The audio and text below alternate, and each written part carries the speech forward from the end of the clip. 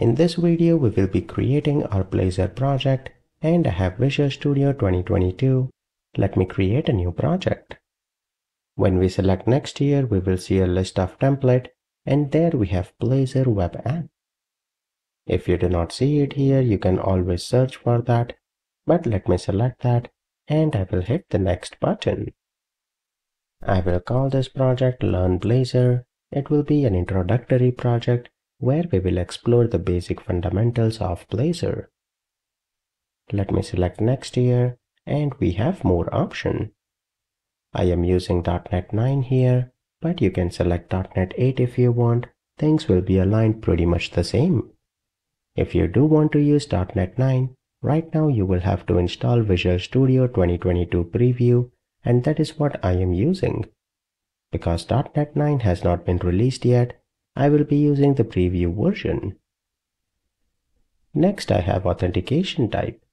You can select individual user account, or you can go with no authentication. I do not want to overcomplicate things when we are learning, so we will keep that as none for now, and later on we will add individual accounts. Configure for HTTPS, we can set that to be true, and then we have interactive render mode. If you open the drop down here, you have server, WebAssembly, auto, and none. This can be overwhelming for someone who is getting started with Blazor.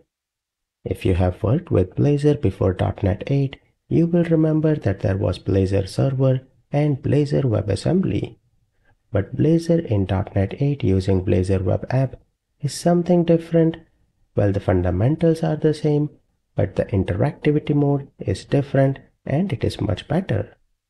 I will not go into that complexity right now. Let me select Server here as the interactivity mode, and after we explore the basic fundamentals of programming in Blazor, then I will dive deeper inside the interactive render modes. After that, we have interactivity location that can be changed by per page or component, or we can have a global interactivity with Blazor. In order to understand the basic fundamentals, we will take the simpler approach, which is global interactivity. Now again, I will explore all of these options later on in the course, rather than bombarding you with new technology and new things right now. For now, just select Server as the interactivity mode and location as global. With that, we will include the sample pages, and we want to use the top level statements, so that looks good. Let me hit the create button, and that will create our project, and perfect. With that, we have created our first Blazor project. Let me go back to the project here, and before we do anything here, let me run the project. Let's see what exactly the default project comes with and explore the files that are there. Perfect. It brings up the page here. You can see on the left side we have navigation for home, counter, and weather. When we select that, you can see there was some loading and then it disappears. Now here everything is being done using Blazor. When we click here, you can see the counter also increases. All of that is the power of Blazor, and here we are not using any JavaScript right now. If we had to do the same things using MVC, we would probably have to use some JavaScript to increment that counter to get the interactivity that you saw on the screen.